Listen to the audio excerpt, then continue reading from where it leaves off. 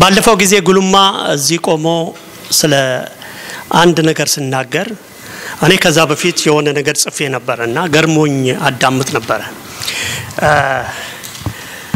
ምንድነው ማቴዎስ 21 ላይ አንድ አስገራሚ ታሪክ አለ የምታውቁት ታሪክ አለ ታሪኩ ስለዛች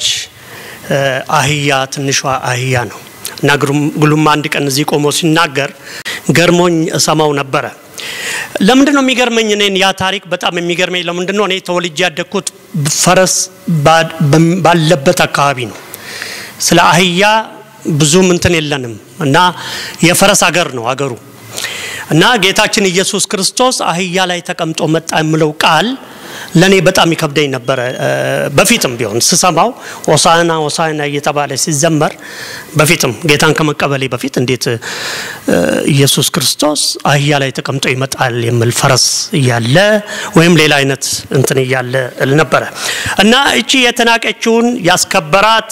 የተረሳችውን ያስታወሳት እዚህ ግቢ የማትባለዋን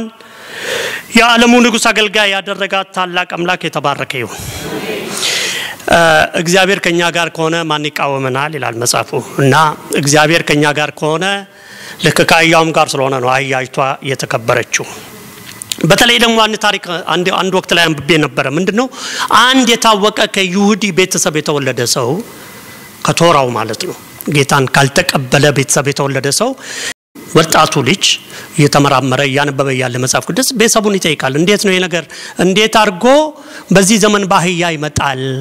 ምክንያቱም ይሄ ዘመን አህያ የሚባል ባይኑ ማላየም ልጁ በተወለደበት አካባቢም የለም እና እንዴት ሊሆን ይችላል የሚል ጥያቄ ደጋግሞ ጠይቃል አባትየው ሊመልስ አልቻለም ልጁ ኤክስፔክት የሚያደርገው ወይ በጀት አባቶቹ ሊያስረዱት ሞከሩ ምንም ሊረዳ አልቻለም ግን ፋይናሊ በዚች ነጥብ ብቻ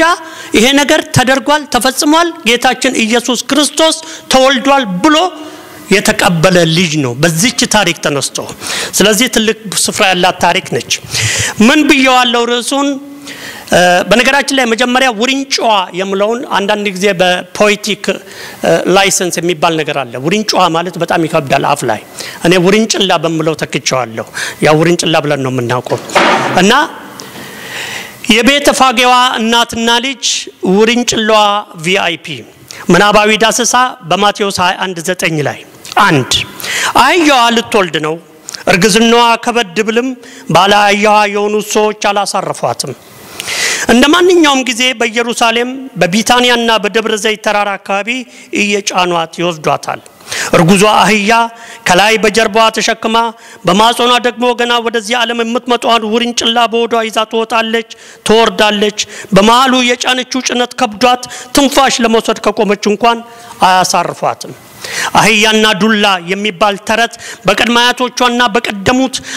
አያቶቿ ስለተተረተባት ዱላና ልምጭ ቀያየርባታል አህያዋ ትንፋሿን ውጣ ድብደባውን ችላ ዳገት ትወጣለች ቁልቁለት ትወርዳለች ወንዙንም አቋርጣ ሜዳውንም ትለዋለች እርምጃዋ ከቀነሰ የዱላ ማዕት ስለሚዘንብባት ባፍንጫዋ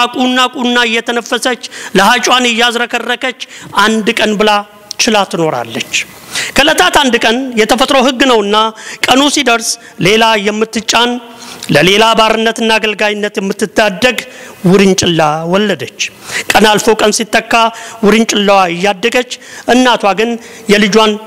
ቶሎ ማደግ እየተመለከተች የሚጠብቃትን ባርነትና አገልጋይነት ስታስብ የልጇ አጣፋንታ ከሷ የሚለይ ባለመሆኗ አዘነች በእናትነት ስሜት ትንሿ ውርንጭላ ግን ነገር ዓለሙ ገና አልገባትምና እየቦረቀች እየዘለለች ማደጉን ተያዘች የደብረ ዘይት ተራራ አቀበትና ቁልቁለት የቤተልሔምና የኢየሩሳሌም ውጣውረድ መንገድ አስቸጋሪው ፈተና ገና ከወፍራም ዱላና ከቆዳ አለንጋ ጋር እንደሚጠብቃት ውርንጭላዋ አታውቅም አልገባትም ጊዜ አልፎ ጊዜ ሲተካ የእናቷ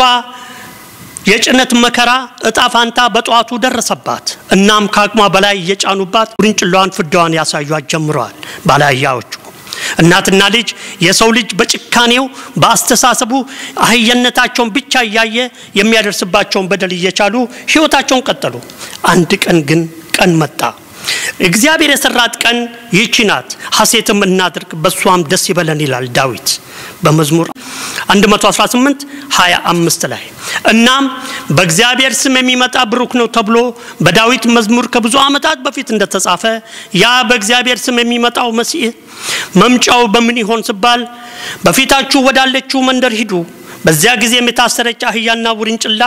ከርሷ ጋርም ታገኛላችሁ ፈታችሁ አምጡልኝ ብሎ ጌታ ከደቀ መዛሙርቱ ሁለቱን ላከ ደቀ መዛሙርቱ እንደታዘዙ ደርሶ ውርንጭላዋን ሲፈቱ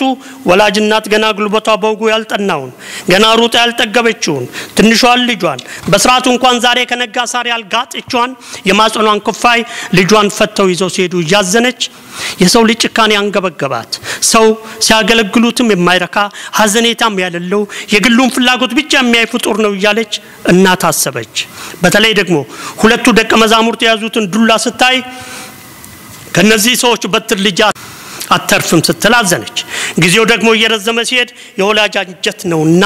የምትግጠውን ሳርትታ ስለ ልጇ ብቻ ማሰላሰል ያዘች ሁለት አሁን ትንሿ ውርንጭላ ግራ ገብቷታል የጠበቀችው ዱላ ሳይሆን ፍቅር ሸክም ሳይሆን ጌጥ በጀርባ ላይ ሊቀመጥ መዘጋጀቱን ስታውቅ ምን እያደረጉ ነው ስትል በግርምት ታያለች ልብሶች በጀርባዋ ላይ ተደራርበው ሲቀመጡ እንዲህም አድርገው ወፍጮ ቢጭኑብኝ እንኳን ግድየለኝም ስትል ውርንጭላዋ ደስ አላት እርሷ ግን ለምን እንደታጨች ገና አልገባትም ከጥቂት ጊዜ በኋላ ሁሉ ነገር ተጠናቀቀና ውርንጭላዋ ላይ የዓለም ሁሉ ፈጣሪ የነገስታት ንጉስ የኃያላን ኃያል ደመናን ጋላቢ የአውሎ ንፋስን ሰንጣቂ በከዋክብት ተሽከርካሪ የብርሃናት አምላክ በላዋ ላይ ቁጭ አለ ውርንጭላዋ ትንሽ እንደተራመደች ማንን እንደጫነች ባይገባትም በዘመኑ ቋንቋ ቪአይፒ የሆነ ሰው እንደተቀመጠባት ለማወቅ ጊዜ አልወሰደባትም ለምን ቢባል መንገዷ ላይ ዘንባባ ይነጠፋል ልብስ ይዘረጋል ይዘመራል ይጨበጨባል ሁካታና ደስታ ይሰማታል ዱላና ድብደባ ግን የለም ውርንጭላዋ ልቧ ኮራ አለ እንዴ ሰው ይሄን ያለ አህያን ያከብራል እንዴ ይወዳል እንዴ ስትል ታወጣና ታወርድ ጀመር ጌታን የተሸከመችው ትንሿ አህያ ውርንጭላዋ መቼ ደርሳ ይህንን አጀብና ጉድ የተደረገላትን እንክብካቤ ለእናቷ እንደምትናገር ታወጣና ታወርድ ጀመር ይህንን መልካም ዜና ለማብሰር እያሰበች እያለ ሆሳዕና ለዳዊት ልጅ በጌታ ስም የሚመጣ የተባረከ ነው ሆሳዕና ለአርያም እያሉ ሲጮው ልክ ነኝ ቪአይፒ ጭኜ ቪአይፒ ሆኛለሁ ስትል ለራሷ ተናገረች መንገድ ላይ ድሮ የምትረግጠው አቧራና ጭቃን ረሳችው ዘንባባ ይነጠፍላታል ጋቢና ብልኮ ይዘረጋላታል ቄጠማ ይከፈከፍላታል ዝማሬ ይዘመራል እልልታ ይቀልጣል እናም ትንሿ አህያ የጫነችውን ቪአይፒ በውል ለማወቅ ጓጓች ወዲያው ይህ ከገሊላ ናዝሬት የመጣ ነብዩ ኢየሱስ ነው ስሉ ከጆሮዋ ገባ ኢየሱስ የእግዚአብሔር ልጅ የክብር ዕቃ የዓለም ጌጥ የዚህ ዓለም መድኃኒት እንዳስከበራት ለጊዜው አልገባትም እናም ትንሿ አህያ ተልኳን ሲጨርስ የተደረገላትን አቀባበልና ያስታስብ ልቧ ተነካ ሰው ለካ ዝም ብለን ነው የምንጠላው ስትል እናቷ የምትነግራትን አሰበች ያልገባት ነገር ግን አለ በእኛም ላይ ሆኖ እኛን ያስከበረንና የሚያስከብረን ጌታችን ኢየሱስ ክርስቶስ ነው ትንሿን አህያ በጌጥና በክብር ከክብር ወደ ክብር በጭብጨባ በሰዎች መሃል ያስኬዳት በእኛም ላይ አድሮ ከክብር ወደ ክብር እንድናብለጨልጭ ያስደረገን ጌታችን ኢየሱስ ክርስቶስ መሆኑን አላወቀችም እኛም ውርንጭላዋ ነን ከኃጢአት እስራት እንደ ትንሿ አህያ ምሳሌ ተፈተን በጌታ የዳነን እኛም ውርንጭላዋ ነን መንፈስ ቅዱስ በውስጣችን ሆኖ በተጨናነቀው በዚህ ዓለም ህይወት ውስጥ ጠላታችን እያየ በክብር የሚያረማምደን እኛም ውርንጭላዋ ነን ከኃጢአት ቀንበር ተፈተን የክብርና የጌጥ ዕቃ የሆነን ስለሆነም የውርንጭላዋ ምሳሌ ታላቅ ነው ጌታ ስለተቀመጠባት ብቻ አህያዋ እንደተከበረች ሁሉ እኛም ከጌታ ጋር እስከተጣበቅን ድረስ የተከበርን ነን እውነተኛ የወይን ግንድ ነኝ ገበሬው አባቴ ነው ፍሬ የማያፈራውን በእኔ ያለውን ቅርንጫፍ ሁሉ ያስወግደዋል ፍሬ የሚያፈራውንም ሁሉ አብዝቶ እንዲያፈራ ያጠራዋል ይላል ቃሉ እናም ትንሿ አህያ ላይ ጌታችን ኢየሱስ ክርስቶስ ተቀምጦ እንዳስከበራት ሁሉ እኛም ከግንዱ ከተጣበቅ ተከብረንና አስከብረን እንከበራለን ቅዱሱ መንፈስ ቅዱስ በውስጣችን ስላደረ እለት እለት እየተሰራን ተከብረን ለዘላለም የዘላለም መንግስት እንወርሳለን በውርንጭላዋ ላይ ጌታችን ሲቀመጥና በእኛ ውስጥ መንፈስ ቅዱስ ሲኖር የሚያስከብረንና አህያዋንን የሚያስከብራት ጌታ ለዘላለም ይባረክ። በስጋ ከዳዊት ዘር ተወልዶ በቅድስና መንፈስ ደግሞ ከሙታን የተነሳው በስተመጨረሻውም ተመልሶ የሚመጣው አስከባሪያችን ኢየሱስ ክርስቶስ በሁላችን ላይ ይክበር። እግዚአብሔር ትልቅ ነው። ኢየሱስ ጌታ ነው። አመሰግናለሁ። ጨረስኩ።